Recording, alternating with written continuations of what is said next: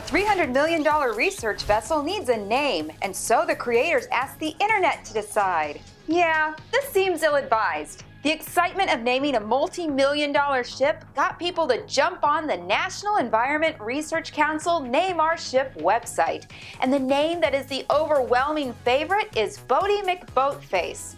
Oh, well, this makes sense. The captain from Thomas the Train is British.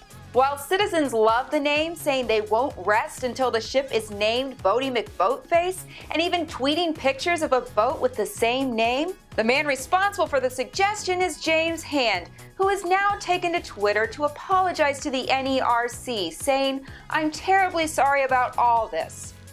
One person even called this UK's Donald Trump moment. Americans wish our issues were as simple as a boat name. The NERC is not too concerned though, saying that they will ultimately choose the name of the ship.